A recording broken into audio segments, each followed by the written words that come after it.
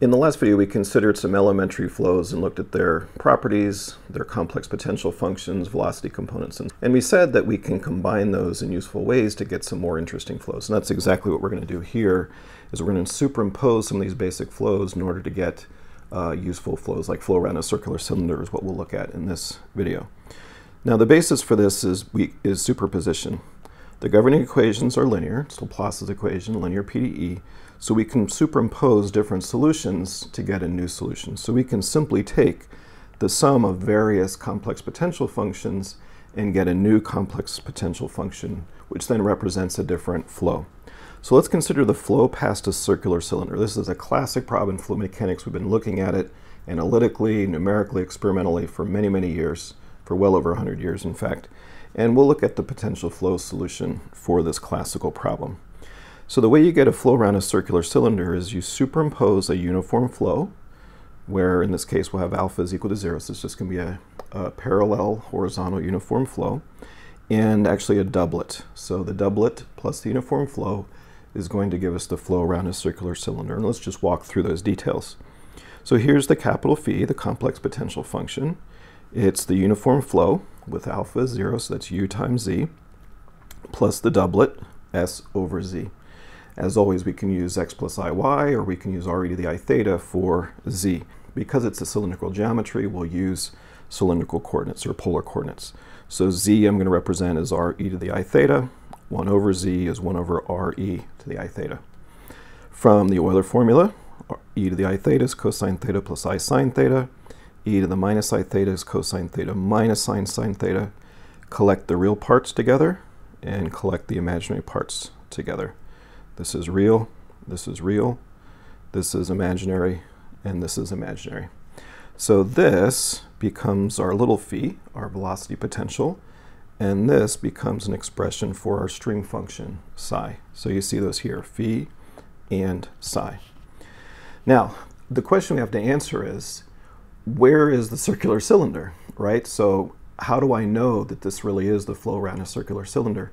Remember what we said in the last video, any streamline in a potential flow problem, because the flow is inviscid, could be regarded as a solid surface. So I can look at the streamlines, and if I can find one that's circular, an exact circle, then I can regard that as the surface, that's my cylinder, and then I have the flow around the cylinder. Turns out we'll also have the flow, quote unquote, inside the cylinder. We actually don't care about that, but that has to be included in order to get the flow around the cylinder. So let's see how that works. So let's say we have a cylinder of radius capital R that's equal to the square root of s over u. And you say, well, how do you know that? Well, yeah, I kind of peeked at the end of the book. All right, so let's substitute in for little r, here, here, here, and here. Let's put in capital R. So capital U times R minus S over R, all times sine theta. But then let's substitute for R, capital S over U. Remember, S is the strength of the doublet. Capital U is the uniform flow. So we have capital U times the square root of S over U minus S times the square root of U over S, because it's 1 over R. Well, a square root of U cancels here, a square root of S cancels here, and you have the square root of S times U minus the square root of S times U. So that's just equal to 0. So on a circular cylinder of radius capital R, which is equal to the square root of S over U, that has a value of stream function, which is 0. Now, it's actually not important that the value be 0. It just has to be a constant. It happens to be 0 in this case, but that's immaterial. So as long as we have a stream line where stream function is equal to a constant in the shape that we want, in this case a circular cylinder, then we can regard this as the flow around that circular cylinder. So here are the streamlines I've plotted here. You'll notice here is that psi is equal to 0 streamline, and it's a perfect circle centered at the origin. You can see the doublet that is throwing fluid out to the left and sucking it back to the right. And then you have the uniform flow coming in from the left and passing around the cylinder. So those are the streamlines. And you can put little arrows on them if you'd like that show the directions of the flow. So one thing you'll notice about this is if you look at the origin, what's going on? We have this 1 over z, right? So when z goes to 0, that blows up. So you actually have a singularity at the center of your doublet. But that's okay, because this portion of the domain while we need it mathematically in order to get the flow around the circular cylinder, we actually don't care physically. So whatever goes on in there mathematically has no consequence for what goes on physically for the flow around the cylinder on the outside, like so. Okay, so let's get the velocity components. As we've said before, there's three ways to get these. Let's do it using all three ways in this case. So here it is from the velocity potential, so that's little phi. So VR is partial phi partial r. That's the definition of the velocity potential. And so if you differentiate the phi that we just got with respect to r, you get this expression here. That's VR. If you do the similar thing for v theta, that's 1 over r partial phi partial theta. Again, here's 1 over r, and then minus this. That's the partial phi partial theta. Simplify it a little bit, and you get this expression. I'll go through these kind of fast because they're all the same. Same idea for the stream function. So now you use the expression that we just obtained for psi, which is the imaginary part of capital phi, and VR can be written in terms of that, v theta in terms of psi, and you get the same expressions for VR and v theta. So the third way would be to use the complex conjugate of the complex velocity, which again is just d phi dz. So here's the complex potential function, use z plus s over z. Differentiate that with respect to z, and you just get u minus s over z squared. Write z in terms of r e to the I theta. Now remember what we said in the last video, when we're using polar coordinates and you're extracting out the velocity components from the complex conjugate of the complex velocity, you have to remember that there's this e to the minus I theta factor. So I don't have an e to the minus I theta factor in both terms. What I'm going to do is multiply and divide by it, so I'm not changing the result. But now I'm going to keep this, I'll highlight it in red so you can see it just kind of coming along for the ride, and we just have to remember to take that out when we extract the real and imaginary parts then. So then I have e to the I theta times this u minus s over r squared e to the minus 2I theta. So bring in the e to the I theta into both terms, use the Euler formula as before, and then collect the real and imaginary parts, and then neglecting the e to the minus I theta, this is VR, and this is v theta, which again is the same thing as we obtained using the other two methods. So just to illustrate, any one of the three methods is fine. You get the same result, either of those three methods.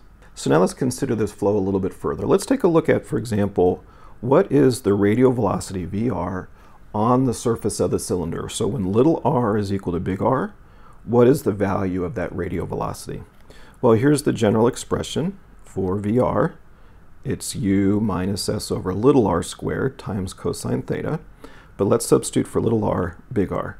But big R is the square root of s over u. So if I substitute that in and simplify it, you see the s's cancel, and I have 1 over u, so that's just u minus u is 0. So I get 0. And you just ask yourself, does that make sense? So this is the flow around a circular cylinder, and we have a streamline in a circular shape, and what this is saying is right at that surface there is no radial velocity of the fluid. So there's no fluid crossing that streamline, which is exactly what we expect, because remember, the streamlines are everywhere tangent to the velocity vector, so there's no flow across a streamline. So that confirms that. Now let's look at v theta. So this is the velocity, we call it the slip velocity, of the fluid as it passes over the surface and under the surface of the cylinder, but right at the surface. So again, take the general expression for v theta, put in little r as big R, and big R is square root of s over u, and we find that that's equal to minus 2 cap u sine theta. So remember, capital U, that's the incoming velocity of the uniform flow. So what this is saying is, as you pass over and under the cylinder, a point at the very top or bottom, when theta is pi over 2, for example, well, sine pi over 2, that's just 1, so the velocity is minus 2u. So the velocity is just twice that of the uniform flow coming in. So that's interesting. So as the flow comes in, it hits the cylinder, has to go around it above or below.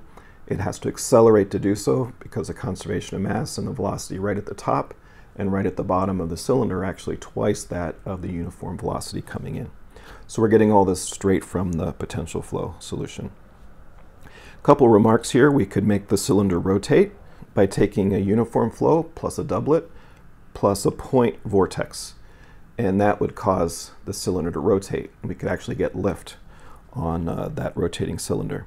We can also use images of various features. So for example, if we wanted to model a feature such as a vortex above a plane surface. So you think, well, a plane surface, that means I need to get a streamline that corresponds, say, to the real axis, a straight line. That'll be my surface.